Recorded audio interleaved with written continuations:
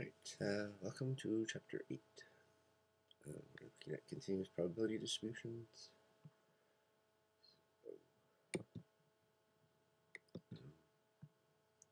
Just remember the difference between discrete, which was Chapter 7, and continuous, which is Chapter 8.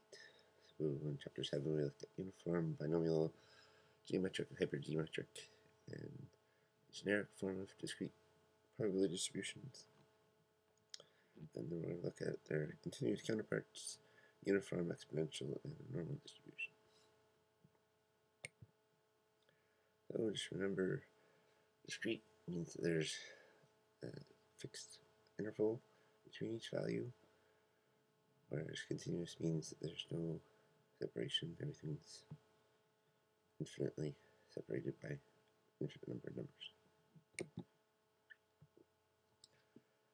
There's many characteristics in the population that are continuous in nature and have continuous real values in fractions or decimals, such as the length of something, the height of something, time, lifespan, those kind of ideas.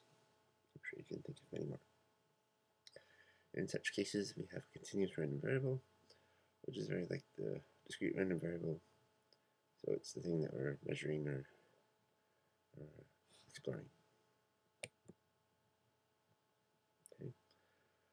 So in discrete random we could do a table of values, or we could do a graph.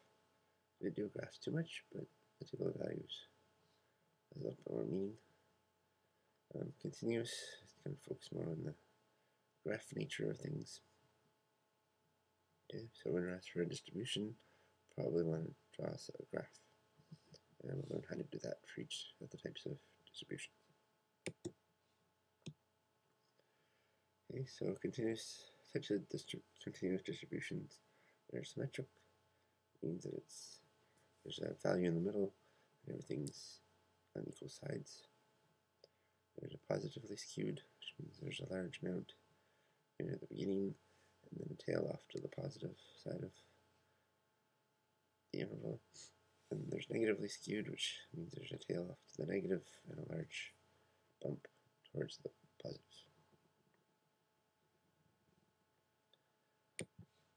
We could also have more than one mode, so we call those bimodal distributions. If there's two, there can be 3 or 4. Normally there's only 2. Okay. For example, if we looked at the height of males and females, there would probably be a bump that was where most of the females are, and another bump where most of the males are. With a part in between, not to say that males can't be short and females can't be tall. It's just kind of on average the genes work. That's how it goes. Okay, we're looking at the probability of random variable x to fall within a particular range of values. Okay, so instead of looking at a specific value, I look at a range of values. Probability of x falls within a given range is equal to the area under the distribution curve. So we'll give you the formula to figure out what that area is. And area under the curve is a probability, and obviously must equal 1 if we add them all together. Okay, so like I said, there's several types of distribution curves. We'll be looking at uniform, normal, and exponential.